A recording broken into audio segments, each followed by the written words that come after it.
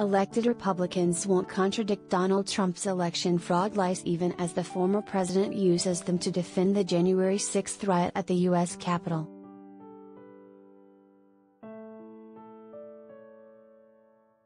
Trump called the 2020 election the real insurrection last week and described the attack on the Capitol as a day of protesting the fake election results.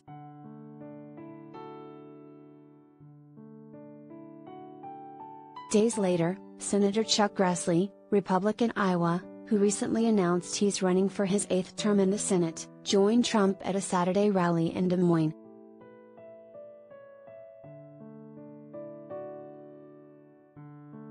Back in February, Grassley called the Capitol attack completely inexcusable and said Trump was to blame.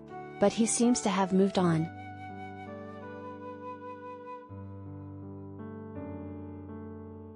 Anybody who's got the approval rating of 91% of the Republicans in Iowa, you surely wouldn't be stupid enough to turn down that help, Grassley told Fox News.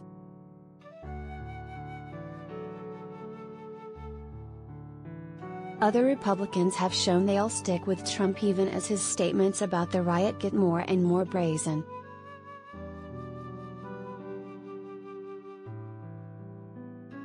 Representative Steve Scalise, RLA, the second-ranking Republican in the House of Representatives, refused to say on Fox News Sunday whether the election was stolen.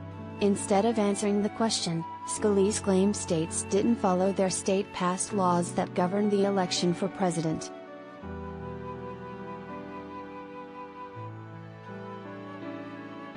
The independent state legislature doctrine is the more respectable, legalistic way that some Republicans claim the election was stolen without having to use the words stolen, rigged or fraud.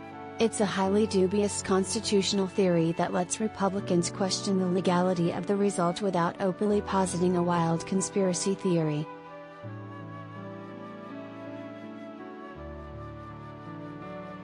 Like Grassley said, Republicans want to use Trump to excite their voters.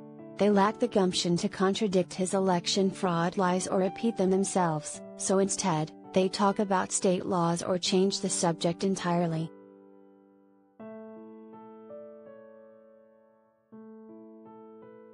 When HuffPost pressed Representative Chip Roy, Republican Texas, Tuesday on whether he believed the election was stolen, he started yelling about dead bodies in Texas.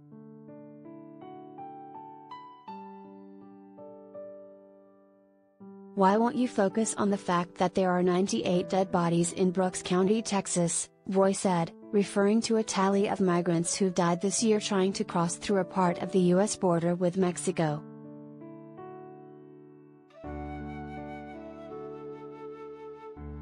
President Joe Biden, Roy said, is causing people in my state to have to deal with dead migrants on their ranches, and you guys don't give two shits about it at all, because you're caught up in the bullshit of this town.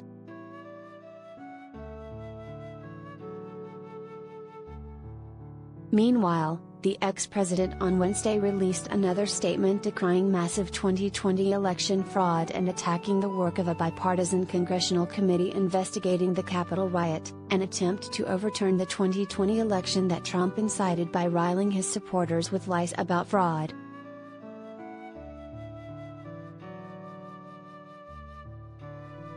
You cannot study January 6th without studying the reason it happened, November 3rd, Trump said.